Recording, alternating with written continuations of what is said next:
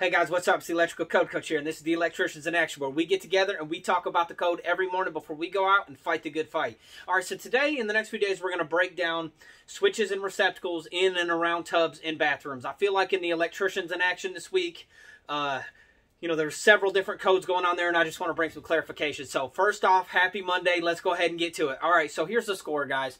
We're going to do the 2017 today and the 2020 tomorrow. So in the 2017, it's pretty simple. You walk up to the tub or the shower space, and you would draw a line from floor to ceiling, an imaginary line, and go all the way back to the wall that it ends at.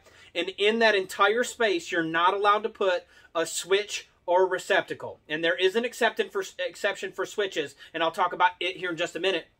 But as far as receptacles go, in that entire space, you're not allowed to put it, no questions asked. Now, as far as switches goes, you are allowed to install a switch there if it's part of a listed tub or shower assembly. Now, you guys can go read that code. I'll put the links in the description below, and you guys can let me know how you interpret that. The way that I interpret that is that the actual tub surround or the shower surround, that assembly will be listed to have a switch in it.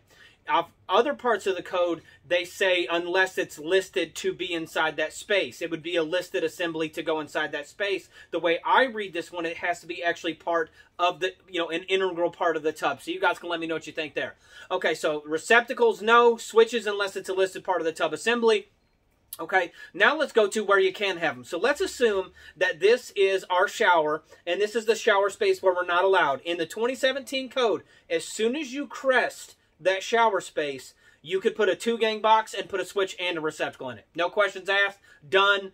You're just not allowed to put it in that space that we just talked about. So the 2017 is pretty simple. Now stick around for tomorrow, guys, because here's the score. It gets a little more convoluted and a little more complicated in the 2020. So even if you are in the 2017 or already in the 2020, I really encourage you to check it out in the 2017. Just take this video in, then check out the 2020 tomorrow, because we're going to start here. Before you guys know it, it's going to be 2023 updates, and I want to see how this thing builds and grows as we learn and we grow together. So guys, listen, be safe out there today. Remember, the only way that you lose is if you quit. Don't forget the reasons that you're doing this, the reasons you're going for your license, the reasons that you're out here working. You can do it. I'm here to encourage you. I'm here to help you. Let's go ahead and get to it.